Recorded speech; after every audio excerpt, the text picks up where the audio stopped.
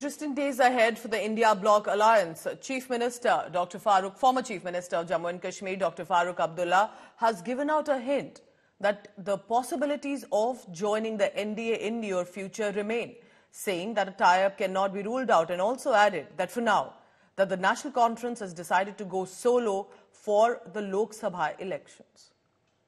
Never feel that we have lost. Won't it or will it?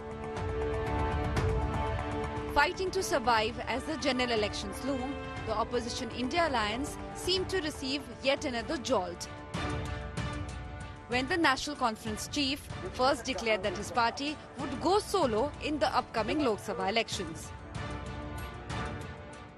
मुझे लगता है कि दोनों रियासत और पार्लियामेंट्री इलेक्शन मुझे लगता है इकट्ठे होंगे.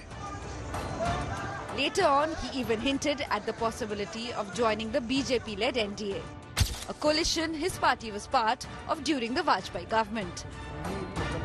The former Chief Minister of Jammu and Kashmir claimed that seat-sharing negotiations within the India coalition have collapsed. जहाँ तक मेरी पार्टी का सवाल है, हम लोगों ने बहुत कोशिश की कि गठबंधन हो, लोगों के साथ बातचीत हो, उससे कुछ नतीजा निकले, मगर कोई नतीजा निकला नहीं अभी तक. इससे हम लोग अपनी जमात को क्यों कमजोर करें? हम लोग लड़ेंगे, नेशनल कॉन्फ्रेंस लड़ेगी, अपने बलबूते पर लड़ेगी. Congress, a potential player in Jammu and Kashmir and Ladakh, swiftly played down the NC president's remarks. ये बातचीत चल रही है, अलग-अलग पार्टियों की अलग-अलग मजबूरियां होती हैं, पर मुझे पूरा विश्वास है क्योंकि नेशनल कॉन्फ्रेंस, पीडीपी सभी इंडिया ब्लॉक, इंडिया गठबंधन के हिस्से रहे हैं और हिस्से जरूर रहेंगे. The second in command at the National Conference, Farooq Abdullah, later clarified that the party had no intentions of leaving the India alliance and remains open to sharing seats with Congress. Our commitment to the India alliance remains, even though founding members of the alliance unfortunately have over the last few weeks left. We are not amongst those who are leaving.